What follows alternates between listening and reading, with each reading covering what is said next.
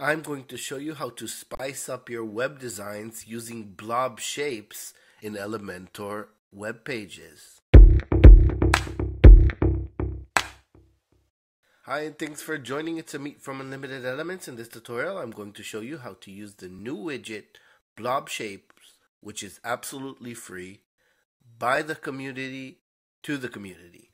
And what I mean by that is that we didn't make this widget, but one of our users named Saxon made the widget and he sent it out and he said maybe it will be cool if it will be free to anyone to download from your widget library. Unlimited Elements is the one and only widget library and widget creator for Elementor.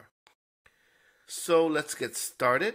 I have this boring web page or section in a web page and I want to spice it up, so I'm going to look for the new widget, which is called Blob Shapes. I'm going to drag that inside and let's delete the old image because we don't want that anymore. And as you can see, this is a unique morphing kind of shape which has a background color 1, background color 2, and you can add an image to it. You can also change the shapes over here if you want to have a different shape or maybe make it higher depending on your design.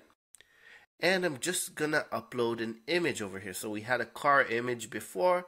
Let's just choose this one for demonstration purposes. And as you can see, we got a really cool effect. And I'm going to take you over the settings so you can understand how we achieve this effect, and you will know how to edit it if you want to. So first of all, as we said, shape, we can change it to any one of the presets over here. Height, the width is going to be a responsive width, so meaning it adapts to any column size, and you can see it doesn't squish up the image, it just adapts perfectly. Even if we go into mobile to the section, you can see everything is looking really cool. The next setting is gradient angle. That's the angle of the gradient in case you're using a gradient. Fade offset, that's also a gradient setting, and background color 1 and 2. So if I'm going to change this, and what I want you to see right here, it doesn't matter what color I choose, it's going to look awesome. So I'm just going to change it to green, which would usually maybe be ugly, but it's looking great. I mean, any color you're going to choose here, let's change it to blue, and it's looking cool. And I'll explain in a minute why that is. Color 1 offset, color 2 offset are related to the gradient if you want to move it a little bit. I don't touch these settings. By the way, if you don't want a gradient, you can make both colors the same color, and that will disable the gradient. Image opacity. Now this is important. So there's an image over here, and if we wanted to make it lighter, we can. If we want to show the gradient more, we can show that even more. At any time, if you just want a gradient blob and you don't want it to be with an image, you can delete the image and you're going to be left only with the gradient. Let's switch this up to a different image even. Just look how cool that is, how fast that is to create unique stuff. If you don't know Photoshop and stuff like that, it just takes seconds to make something really, really cool.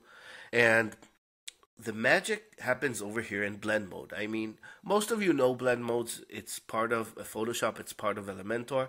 But if you don't, this is what makes the transparency between the gradient and the image. And it's not exactly transparency, it's like a sort of effect, which is called blend modes.